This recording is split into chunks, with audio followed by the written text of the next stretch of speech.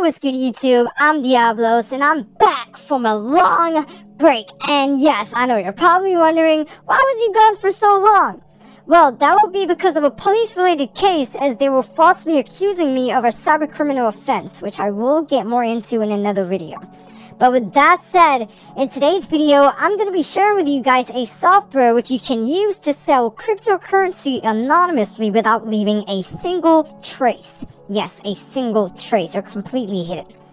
Okay, well, I present to you guys Bisq, a decentralized free and open source cryptocurrency exchange network. Built on top of Bitcoin, Bisq is also completely self-logged, meaning when you're using Bisq, no information is collected, stored, or captured.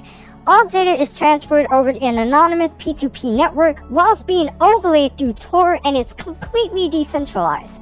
Users control their own data while selling and trading. And buying. Also, Bisq knows nothing about the transactions made or who uses their network. You control your own currency, your own data, even as it is held in a 2-2 multi-signature. Crazy!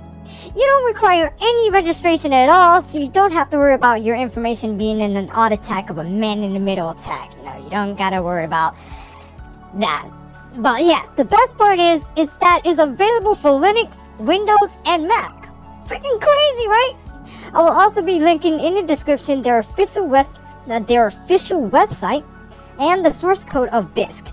I forgot to mention in the video that all data is not only locally stored on the seller/trader's device, but it's also encrypted and signed. So, you know, that's a good thing. Yeah, it's good. It's encrypted and signed, and it's also stored locally on us. So Bisq basically gets no information. They don't know who the hell is using their servers. They don't know nothing. Everything is completely ghosted. Is Bisq suitable for ghost hackers?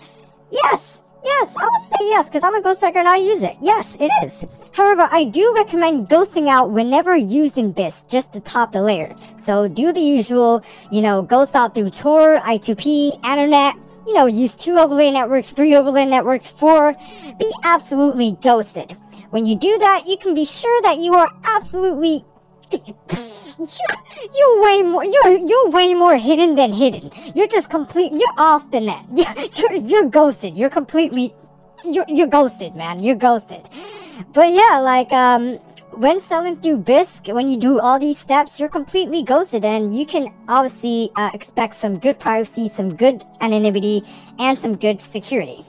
If you want in another video how to be ghosted before using Bisq, if you want me to show you guys how to do that, let me know in the comments. However, guys, that's going to wrap it up for the video today. But if you did enjoy, leave a thumbs up on the video. That really helps. And please comment and subscribe. I really love hearing all your feedbacks, whether it's positive or negative. It just helps me know how you guys feel when you're watching my videos.